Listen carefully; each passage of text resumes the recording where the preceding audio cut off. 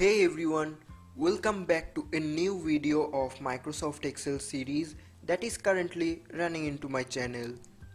Friends, today in this video we are going to learn how to search a cell that contains a specified text, and today we are going to use the combination of ISNUMBER and the search formula in Microsoft Excel.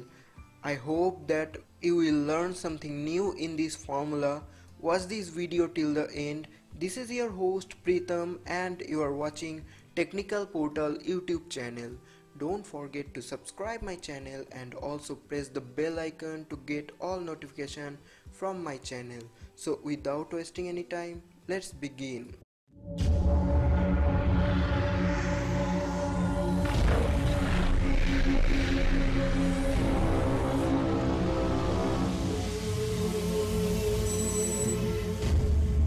Welcome back friends. For your easy reference, I am going to run the OSK software, that means the on-screen keyboard, so that you can notice which of the keys I am pressing in my keyboard. Friends, I have already created a file previously to save time. Let's open that file. Suppose you have a data file like this and you have to search some cell or cell reference number that would contain a special text, and you are going to check if a cell contains specific text. You can use the search function together with the ISNUMBER function. In this generic form, in this formula, we are going to type the formula like this. Look at here carefully friends. I am going to type the formula. The formula will be combination of ISNUMBER and search formula. So at first we are going to type the ISNUMBER formula. Now it is asking for value. In the value we are going to add another formula, that is search formula here. Then look at here, in this criteria it is asking for find text within text start number. So which text you are going to find? Suppose you have a text in this cell, so select that cell reference number, then put a comma here. Now it is asking for within text, so in which text you want to search for it.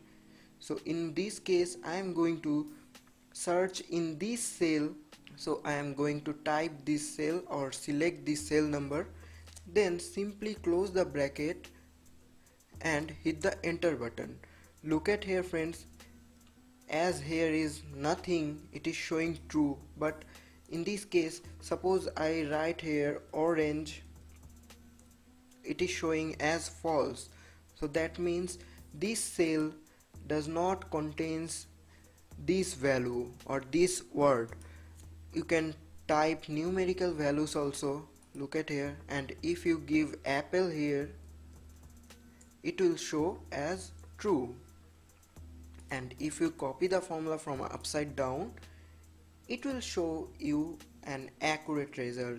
Look at here, if I type egg here, it will show true, but if we add egg here, it will show as false. So this formula returns true if the substring is found, the substring is this one, and false if not. Note carefully friends, the search function will automatically find partial matches, right? So let's check how this formula actually works.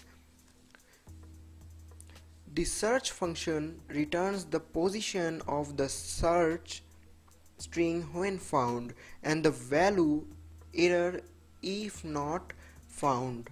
We use this fact to test whether the search string is found by using the ISNUMBER function to catch valid numerical positions. The ISNUMBER returns true for numbers and false for anything else. So if search finds the substring, it returns the position as number and ISNUMBER returns true.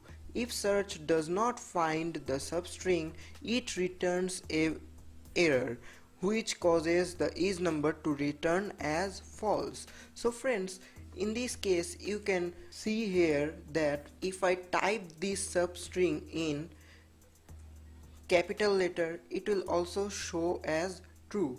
And if you want the search result in case sensitive, you have to simply replace the search function with the find function here, right? If you use the find function here, look at here carefully, I have used the find function, so it will show you as false if this does not matches the case, and if you type in smaller letter it will show as true. So that's all for today friends. Hopefully you have learned a new trick of combination of ISNUMBER and search function and find function in Microsoft Excel. Please give a thumbs up if you like this video, share this video with your friends, share your opinion as well as your queries in the comment section. Keep learning, keep supporting this channel and stay tuned.